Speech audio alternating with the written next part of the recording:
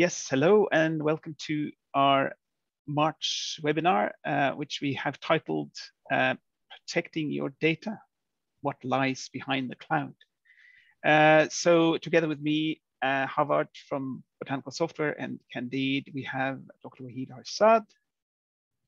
Hello there, nice to see you all again. And the immutable Greg Payton from the Dawes Arboretum. Thank you. I'm so honored when they consider me a guest for this. I consider myself just sort of the last person at the party that won't leave, so. Well, you're always a very welcome guest. So it's always great to have somebody. So as everybody knows, we don't run a botanic garden, so we rely on you guys to understand the things, the challenges you're dealing with, and this is why this topic came up as well. We know that cloud computing is definitely very much a topic of the day, or in sort of what many people's on many people's minds, let's say, and we also know that quite a lot of people are concerned about it. They are not sure about it, and this is the reasoning behind our webinar today. We want to make people to come out of this webinar feeling a bit more confident about what it's all about, and feeling a bit more confident about the future as well. So without any further ado, we're going to go through the slides. As always, if you have any questions, pop them into the chat function. We're going to do a few polls today as well, just to get a sense of where people are on this topic. And then we also going to have some room for questions discussion at the end. We won't do any breakout rooms today, but at least we will have some time to discuss this wonderful topic. So we're going to talk about trying to demystify what is cloud, or what is cloud computing, because that's actually what it is. That's more of a correct term, but just using the term cloud, it's more of a sort of a simplification of what is more correctly termed cloud computing. And then we're going to talk about the two options that people have today. It's arguably the only two options you have. There might be some technological variants of this, but in general, there's either you have your data and your processing on site or on premise, as in at your office or on your desk or whatever, or you have it on the cloud. Those are the two big options. I'm not going to speculate more on alternatives than these two. Then we're going to talk a bit about Hortis and how we approach this, and then also talk about disaster preparedness, and then something about that we worked on with Hortis as well, which is called Audit Trail. So all in all, giving you some sort of picture of how your data can be more secure, and then have a bit of a confidence about your data and your security around that. So before we start, then I thought we sort of do a bit of a poll. Before I'm just going to start. Forgive me a second here, but you can scan this code. We haven't started the actual Mentimeter yet, so give me a second. But for those who want to run this poll on your computer or your smartphone, you can scan this code. Wahid will send out a link on the chat if you want to just use the laptop or you have in front of you. So we want to just give you, what are the associations you have when you heard the word cloud computing? Are they good, or are they, yeah, that's basically it. So we're going to give you a few minutes on that. I'm going to sort of bring up the cloud here. And then you can type in what words that springs to mind, if any. There might not be any.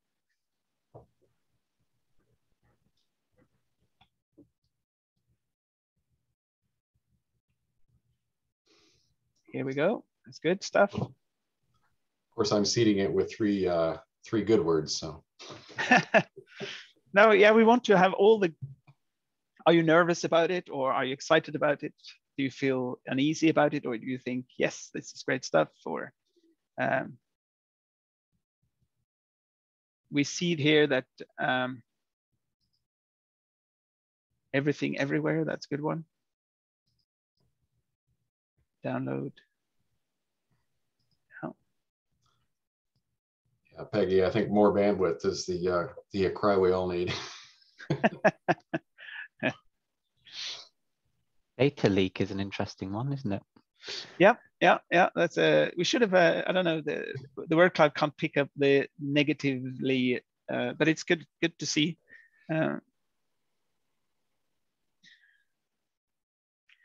That's a good one. Don't know what it is. Okay, that's good. Cost effective. Yeah. I'm letting this run for another minute or so people can think of it. I don't know if you see any other negative here, Wahid, do you? Data leak is the one. Well, don't know what it is a fair one. Unreliable. Untether? Is that releasing, being able to be more free, I suppose? I suppose so, yeah. I guess the word well, yeah, it's actually reliable. If it said reliability, you might think whether you would have access to it or not, but it should be reliable, you hope. Yeah.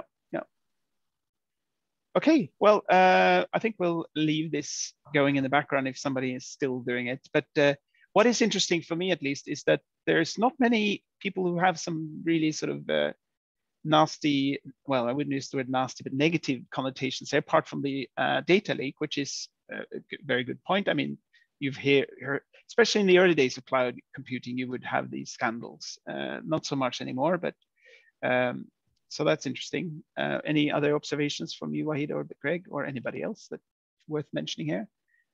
Seems mostly, it's mostly positive, or at least knowledgeable on the subject. Yep. Okay, yeah, so that's very helpful. Thank you. That's great stuff. We're sort of wanted to really know, because it's hard to get a quantifiable kind of insight into what people really feel about these things. So that's very good. Thank you.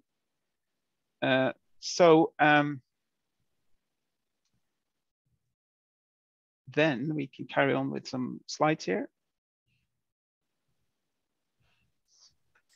which is loading for some reason, and not as it's on the cloud, so maybe that's your problem. Needs more bandwidth.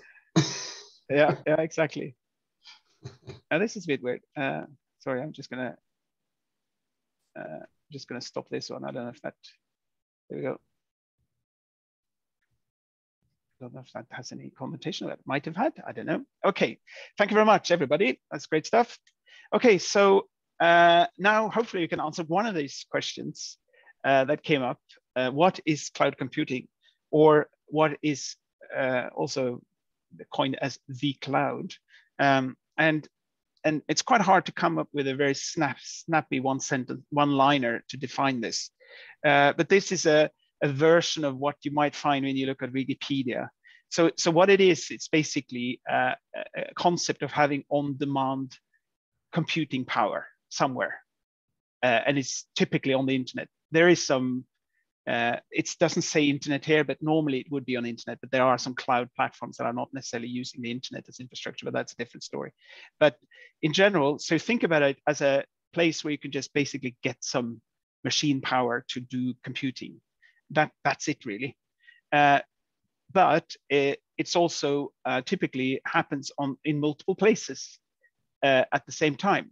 And that is typically multiple data centers. So that's one of the strengths of it as well, that not only is it just like a logical place where you can get some power, a supermarket or whatever you might think of it as, and then it's distributed, and it's also sharing resources. So you can have machines that are waiting to do a job, and then you can share that with somebody else, because so it's in general, if you want to compute at home versus on the cloud, in theory, it should be more cost effective, more environmental, etc., to have it, to use the cloud computing resources, because you're sharing a machine with many others, or sharing many machines with many others. And the last part there is, of course, it's scalable. It doesn't say that here, but you can have something that requires a lot of munching on occasionally, and then that resource can be available to you when you need it, and some others can use it when they need it. So that's another thing, having very powerful computing power at home or on your own or in your office. You can imagine your office is only basically busy maybe 8 to 10 hours a day, and the rest of this wonderful expensive investment has to lay dormant waiting for people to come back to work. So all these things sort of explains, well, yeah, the narrative here is it's you can get more power because to a less cost, you might say. So there are some other implications here, but this is, you know, what is cloud computing in general? Think of it as an on-demand. It's computing on the tap. It's a bit like having, no, I'm not going to go into analogies. Okay, so, but I hope that was slightly, you know, people felt a bit more certain about what this is. If I can ask if you had planned to make any comparisons yet to something that they might use every day that's already cloud computing. For example, their email program. If you use any kind of online email, any kind of Google Docs or Sheets or anything like that, you're already using cloud computing. You know, drive storage. That's all cloud computing.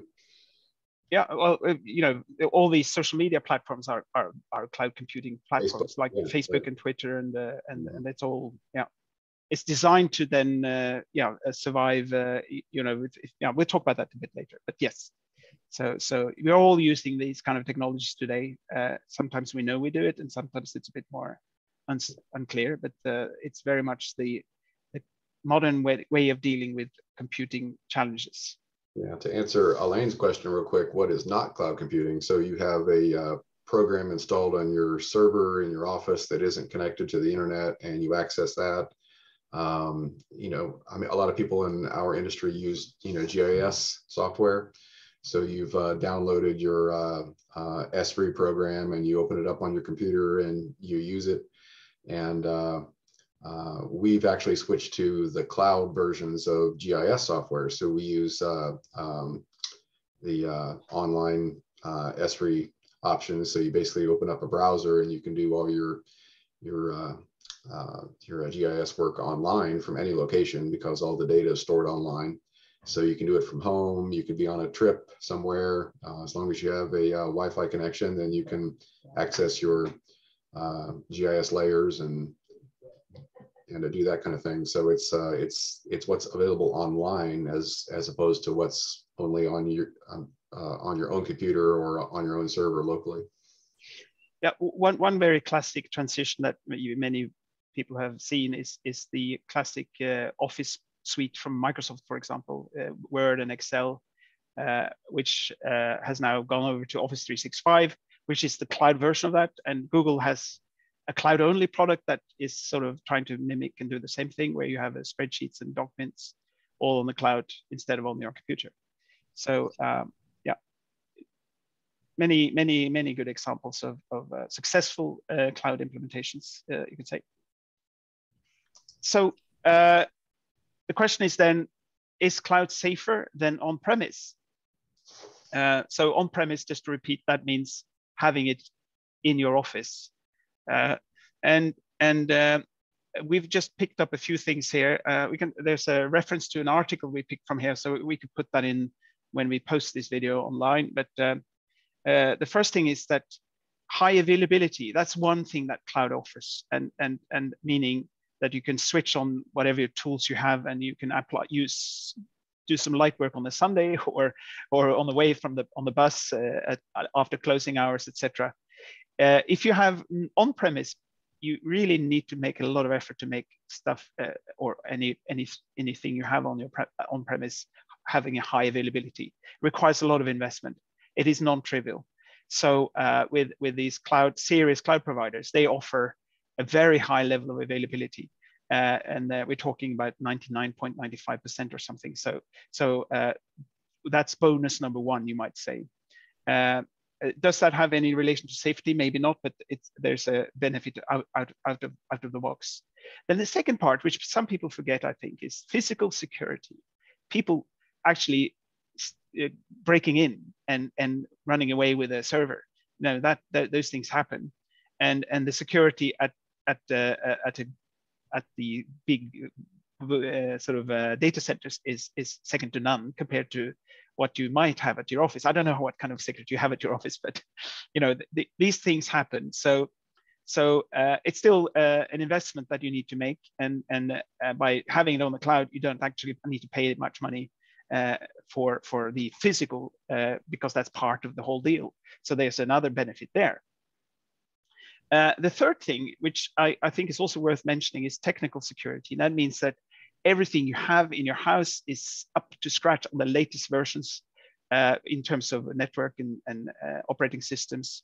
That's how hackers come in. They hear about weaknesses, and then they manage to hack in. So that requires very skilled professionals at your garden or wherever you are to make sure you're really ready for anything. So these, what should we say, renowned cloud providers, they obviously are at the bleeding edge on that. They live on this, having a secure platform. So that helps you to make sure you're basically outsourcing that question.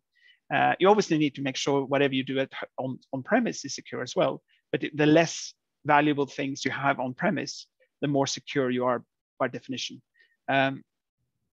The fourth thing I'm mentioning here, it's a bit techy, but I feel it's worth mentioning, and that is a network segmentation. So if some what shall we say, bad person wanted to try to sort of log in and get access to your data, they would know where you are, because as an on-premise system typically have only a few entry points, and those addresses, basically like a physical house. You can see your front door, and then you can bring their crowbar and start trying to get in. The same analogy can be used for your network. Whereas a cloud network has, because it's a cloud thing, it uses network segmentation. So even though there are many doors, but they're all very secure, and it really in some way makes it much harder for them to get in for that reason. The fourth thing or fifth thing is encryption. Having sort of your whole on-premise setup being very secure with encryption all the time is quite hard to achieve. Whereas with the cloud offers military-grade encryption out of the box, so it's designed for this. So it makes it easier to be secure in that respect. Whereas doing it on premise is a bit more complicated, or it requires a bit more thoughtfulness, you might say. I don't know if anybody has anything to add on those five things I've mentioned already. I can mention one thing back to point 3. You know, you were talking about having the technology on your own site to stay up to date. I mean, how many people here would have a website for the garden? You know, you have a website. Is it from a server that you have in your own physical building that you have to keep totally up to date constantly, and somebody could hack in and destroy your server? Or do you contract out with a cloud provider to host your website for you elsewhere? Not every garden has the capacity to hire a full IT department and have staff that stay up to date and update all the latest security risks. But yeah, you know, I mean, Elaine mentioned, you know, being at a college, you know, you oftentimes do have those sorts of resources, but, you know, we don't here. We have one IT person that'll, you know, buy us new laptops and set up printers. So it's not, I mean, high-end work, but so, you know, we really rely on having the professionals. And, you know, many of these companies that host these will, you know, you've heard the stories about hiring what they call like the white hat hackers, you know, the ones that are, I mean, hacking for good to see if they can get in. Yeah. And, you know, they are hired by the company to make sure that their security is up to snuff. So that's a good option. Just want to mention that. Yep. That's a good call. The one thing to add here is basically, or by having it on the cloud, you're sort of outsourcing all this to the experts. They all the big ones, Amazon, Google, Microsoft, they have to be top of the game here. If not, they go out of business. So in that respect, it's yeah. So the last thing to mention here is, what are the risks? Well, as far as we know, it's like two big ones. data privacy. So that's basically who is managing your data. In this case, with us, it's us, but then also the provider we use. So you need to make sure that that's handled with great sort of respect and according to the sort of the regulations that are around. And then the other part is misconfiguration, that people can actually set up things that are insecure by design. So that's again a trust question. It's quite hard. Obviously, you can run penetration tests and those kind of things to reduce risks like that. That's what we do, as in making sure that misconfiguration is not an issue, but it requires obviously skills. So the bottom line is cloud. I was thinking the analogy is it safer to have your money in your back pocket than in the bank? I suppose maybe that's a good analogy. I'm not sure these days, but there is some sort of parallels to these things that makes it less risky if you have it on the cloud. That's for sure. Okay, I know some of this is a bit techy, so we're trying to keep it light, but we wanted to go into some depth there anyway. Forgive us for that. So the next slide is even worse in some ways, but we wanted to mention this because from our point of view, we have updated our on our website hortis.com. There's this page called security. So this is for people to share with, especially IT people. The one thing we wanted to mention here is how the application is secure, because you might have your data on the cloud, but when you're actually getting data from the cloud and putting data into the cloud, why can't people see that on, when it's coming and going? Why can't any other people pop in and steal your data and stuff like that? So that's a big topic. So the other thing we want to say is that we all the traffic with Hortis is encrypted. And that's basically what we say. If you're going to use the cloud, you should have all traffic encrypted for sure. The other part is that we use a platform or an authentication model called open authentication or open authorization, which is an open standard used by all the big players. And it's the reason it's good because it's open. It means that it's tested to its what shall I say, to its extremes, you might say. And by doing so, we are making sure that every time you make a call, there's what you call the endpoint protection. So there's some bits in those calls that make sure that these calls are made from a reliable source to et cetera, et cetera. This is a very, very complex dance, but so I'm putting this slide up here so people can share this with your IT staff to make sure that if there are some concerns about this. So there's an analogy used by this Auth0 or OAuth, which is thinking of it as somebody parking your car at a hotel with a valet parking. So you give somebody a key and then they can go and park the car and you get the key back when you're finished. That's the kind of analogy. I'm not going to go through this workflow, but it's well thought out and tested, and the industry standard on securing your data. So that's the short version of that. Okay, great stuff. Okay, so now we wanted to just also give you some more sense of confidence, and that is how Greg mentioned this earlier today, is about backups and how is my data? How do we secure the data? Well, so what we do is, first of all, the cloud in itself. This is one important thing that a lot of people may not realize, and part of the way it's designed is that in the old days when you took backups because you were afraid your hard disk might crash. That was the standard, or the machine might break down for another reason. Now with the cloud setup, the risk of that happening is close to zero, or probably zero, because the way it's designed with multiple machines sharing responsibilities. So if one falls down, the rest of the system will still carry on, and same with disks, etc. So the reason for backups are different. It's more for if anything else goes really wrong. And with our setup, we have 3 different strategies going parallel. One is continuous backup. So the backup is basically able to restore at any given point in time, going back 7 days. which is very, very, very useful if you need it. This is the kind of thing we don't think we need ever, but it's still very, very nice to know that we have it, and we obviously can test to see that it works.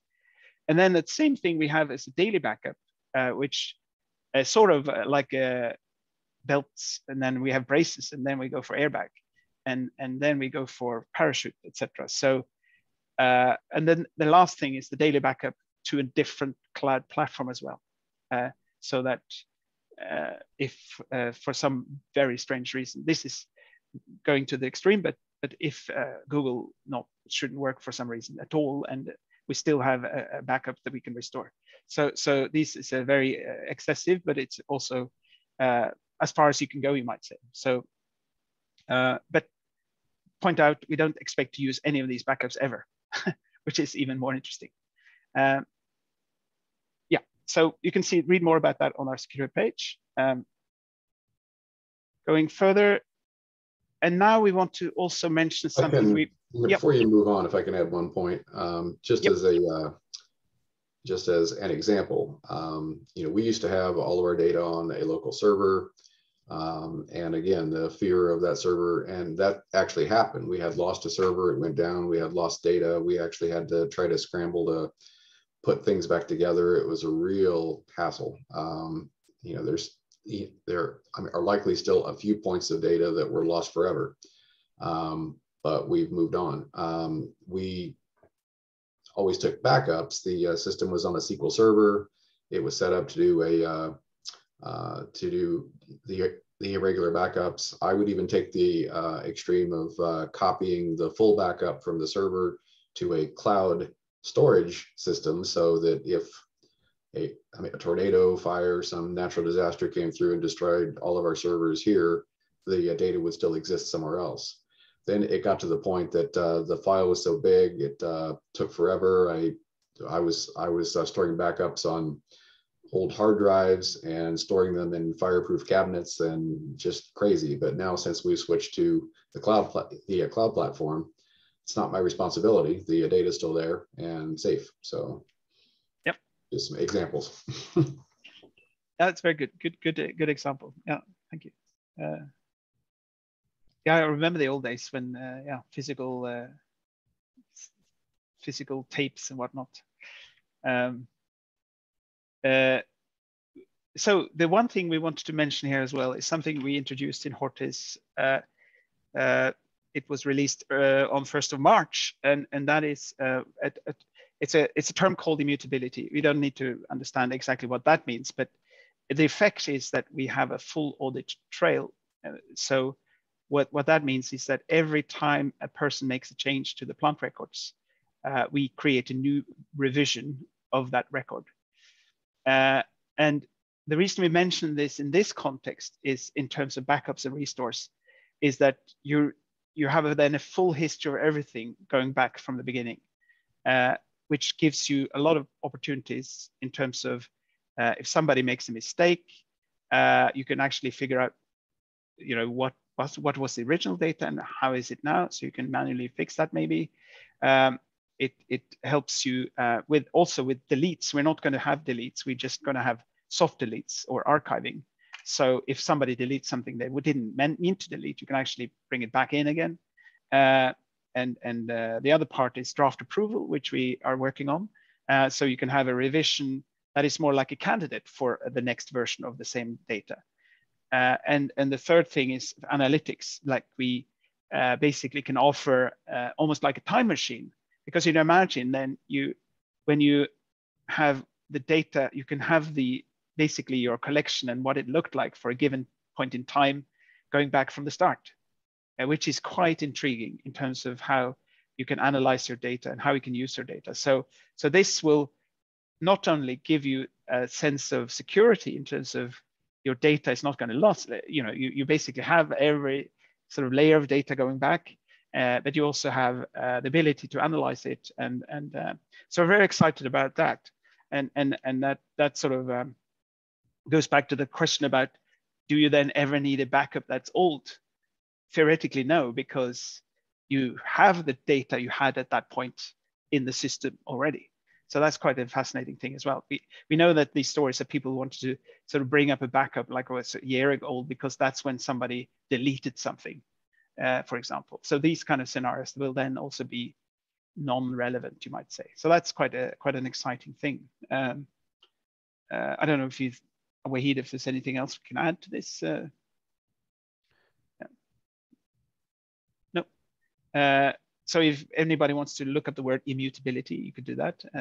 But it's very, very, very, very powerful, and it requires a lot of engineering. But now that we have it, we are really going to sort of be ready for the future, you might say, in terms of collection analytics and how data can be managed over time.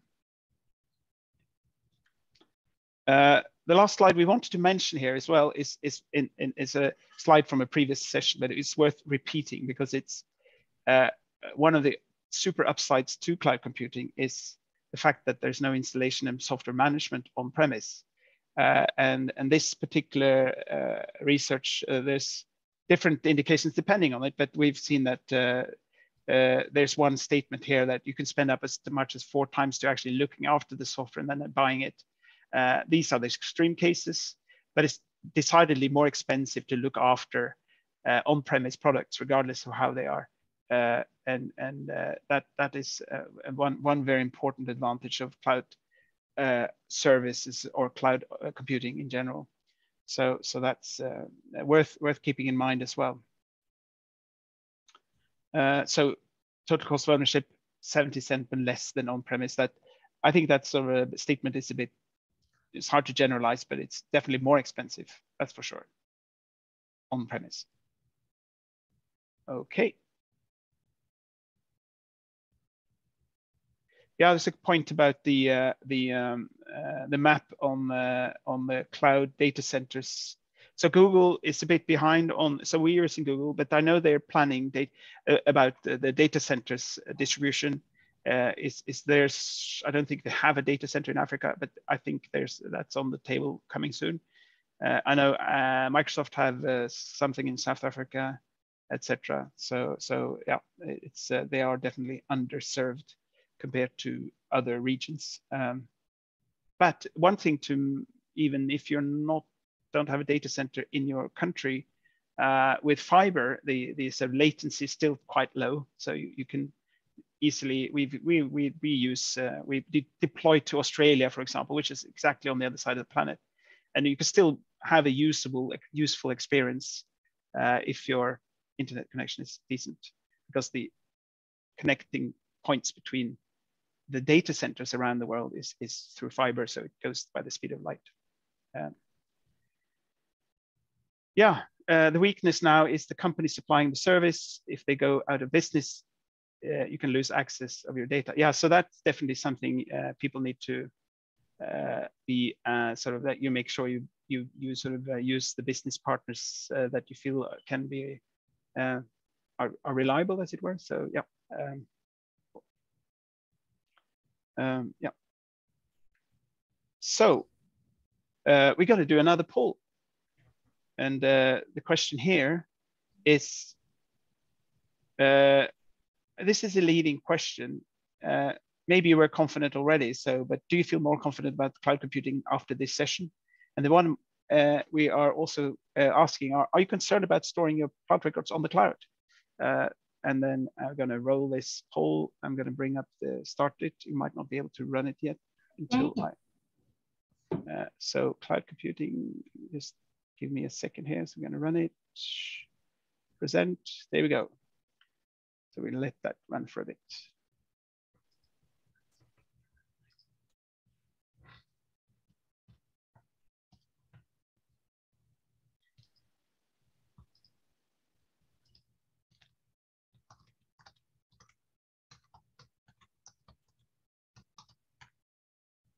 I think we'll write a blog article about the topic, or some of the, and add some resources for people who would like to have more resources about this, or get access to more resources. I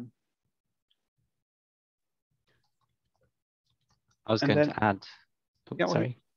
Yeah, no, I was just going to add that it's it's really interesting seeing how there's been a transition to cloud computing in lots of different industries.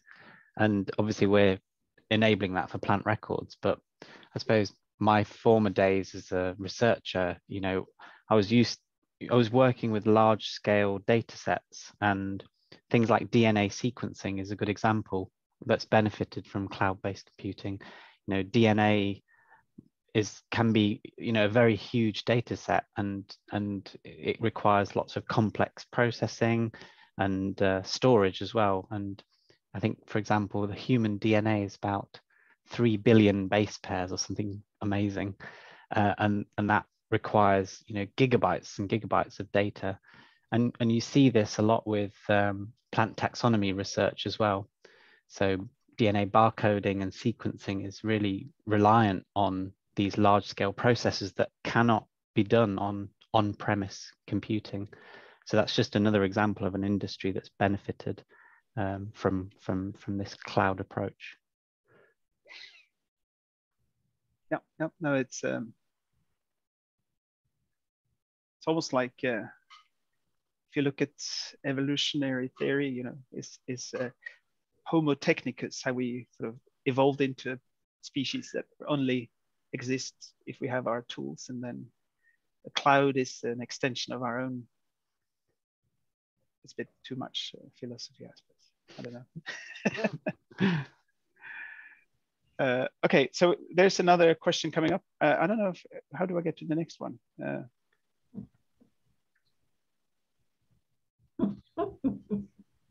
No, I think that was that's the only question we had. Okay, cool. On that subject, real quick, I was watching a program last night about the Danish explorers, you know, that were exploring Greenland, and got trapped out there for like 3 or 4 years. And I was joking with my wife. It's like, I mean, how did they check their Facebook? Was there a good cell signal?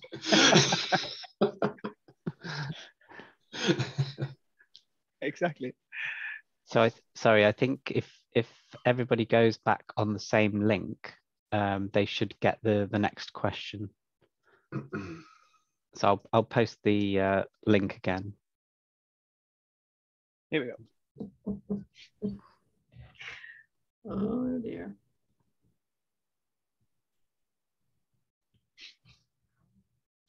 Oh.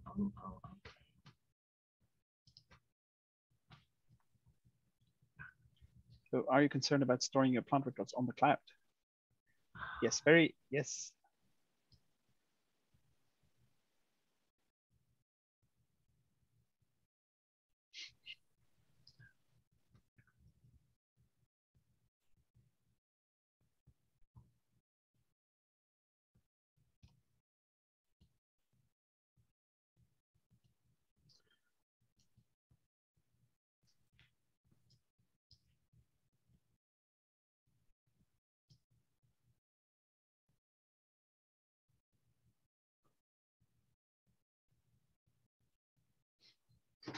Letting this roll a bit longer. Sort of a confusing poll because it's sort of hard to select what you intended to say.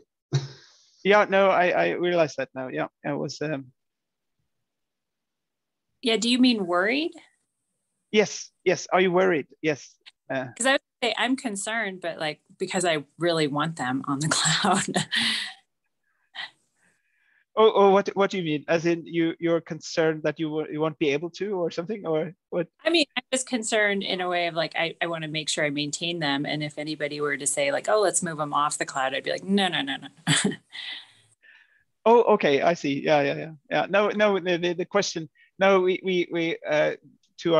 did write these questions a bit late today, so we didn't maybe pitch them correctly here. But the idea is, are you concerned about using cloud as a data storage for your plant records in general? Yeah.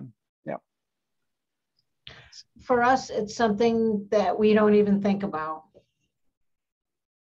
Yep. I think that's quite a large percentage is looking at this as, you know, are we going to make our own electricity, or are we going to get it from somebody else? Or maybe that was a bad analogy, but yeah. It's a very much from any standard approach to, and I know a lot of larger institutions are trying to get to everything to cloud if they can. You know, that's a very much a contemporary approach to running a business, you might say. So. I want to just jump in with one thing before this was years ago that we moved more to the cloud, but there was a fear that somebody would run into a telephone pole on Route 116 and everything would go down. And at that time, we didn't understand that there were server farms everywhere, you know, or that was the plan. We didn't realize that. I did. Yep. Mm-hmm.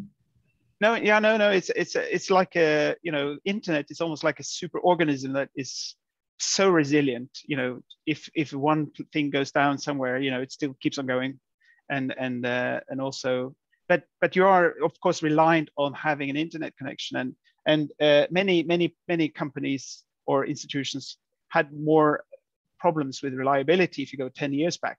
You know, that was more because internet service providers and technology in general was less reliable. But I think many of us now, especially now after, I could say maybe through COVID, people have really understood how important reliable internet is, but also any people in that industry has basically improved their service level, and that makes cloud less problematic in that respect as well.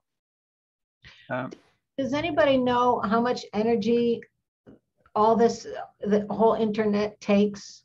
Like, what takes more energy, the cryptocurrency servers or all the rest of it?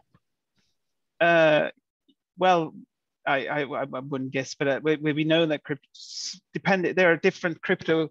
One thing to be clear as well, there are some cryptocurrencies that are very resource demanding for the mining, and some are not. So there's a difference there. It's not like generally, and that's the more older cryptocurrencies like Bitcoin and stuff. They consume a lot of energy to create new coins, which is crazy. But whether I don't know the numbers compared to the rest of the internet kind of thing. It's a bit of a difficult question. But I suppose the argument is that the data centers from Microsoft and from Google, they at least perform a useful service, one would assume. But there are people, you could argue, playing video games, how much is that in terms of using energy? A lot of things, frivolous things humans do, that doesn't necessarily. Yeah, thank you. That was a good point. Okay, so we got the final conclusion here. So looks like quite a large group are not concerned, but there's a small group that is, I wouldn't say you are small, but I mean, as in there's a percentage here that is very concerned. And then I would, you know, you can subtract one from those first three, because I totally misunderstood the poll, and I was trying to say I strongly agreed with not being very concerned on those. So, okay, yeah, that I think we may have the poll was a bit flawed there. I think. Thank you. Yeah. It okay. seemed like a double negative to me in a way. So. Okay. Yeah. So maybe we should rerun this one. Yeah. Wahid. An interesting question from Martin and Gary on offline capabilities as well on the cloud, such as in the Floria app, but also is there a potential for this in Hortis? That's a very good question. Yeah, so we've done a reasonable amount of research on that already. We know that definitely that's needed, especially with gardens who have, I think I've yet to meet a garden who doesn't have issues with connectivity somewhere in their garden. So the first thing we have worked on, which is to make sure that there's a level of reliability in sense of that you never lose data when you lose connectivity, and that it behaves in a predictable manner so that you can, when you get connectivity back again, you can carry on. But going beyond that, we definitely will work on that. We don't have any plans to really have any rich capabilities early on, but definitely further down the line, yes, 100%. one thing we're going to look at, for example, is maybe prefetching data and stuff, because some gardens probably know which part of their garden that doesn't have connectivity. So we might look into that so that you can have some data loaded for those sections, so that when you reach those areas, you can still work on the data to some degree. But early on, we don't have, we're not going to have much in terms of capability for offline work, other than that you should be able to do the task you're working on until you get back online. But that we would definitely work on that 100%. Okay, that was a really good question. We have, thank you very much. One thing I wanted to say, next webinar, we're going to talk a bit more about Hortis again. So we have talked more about Hortis in the general, but next webinar, we'll have a few more demos and show more things. So we didn't focus on that so much today, but so tune into that one. And yeah, I think we should say thank you everybody for joining and taking part. It was very, very useful to get some feedback from you as well, especially the last few comments was very helpful, and we're gonna make sure we can address those. And hope to see you soon on the next time we have this webinar. We're not sure if that will be in a month or two, but we'll keep you posted as you always. And yeah, have a great afternoon or morning or wherever you are. Thanks, Emma.